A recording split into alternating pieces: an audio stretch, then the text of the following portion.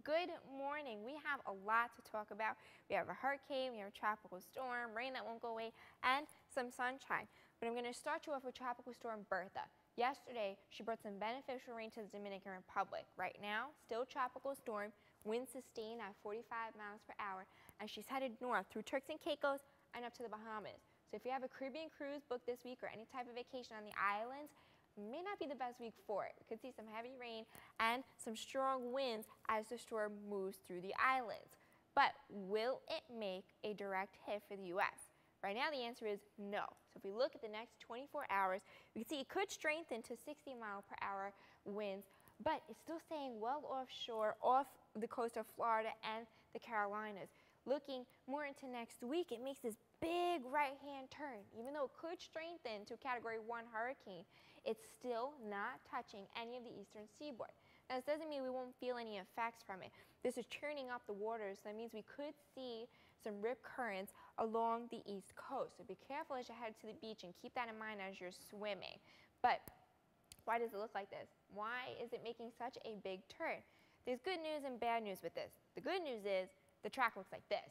We're not going to see a tropical storm this week. The bad news is we're paying for it now with constant rain. So what's happening is we have this front that's just parked in the southeastern U.S. and we have the jet that's dipping down. That's what's bringing those cooler temperatures to the Midwest. The both of them are just not moving. So we're just getting some of that constant rain, that constant moisture. But again, it's also acting as a block and keeping Bertha out in the Atlantic Ocean. Now, this is better than Tropical Storm Bertha, but this rain is also nothing to laugh at. We're seeing some flood threats for the southeastern states as some of those rainfall totals could be heavy. 3 to 5 inches of rain expected for areas in and around Miami, 2 to 4 in Savannah, and 1 to 2 in Wilmington. Again, could see some localized flooding with this, so watch out as you're driving. Do not drive into standing water. Now, the rest of the country looking good in the Midwest. We have a high pressure on Sunday, bringing some sunshine. Another high pressure for the Four Corners region. That's, however, bringing up some moisture that's going to enhance their monsoonal flow that they see this time of year. Again, we are still keeping an eye on Bertha as she makes her way through the Atlantic Ocean.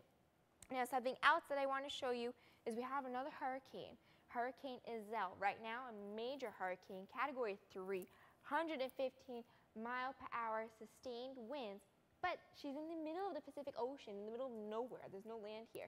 So why am I showing you this? Because it could be a problem next week. So if we take a look right now, Category 3 could weaken as it heads into cooler waters, 2, 1, drop into tropical storm.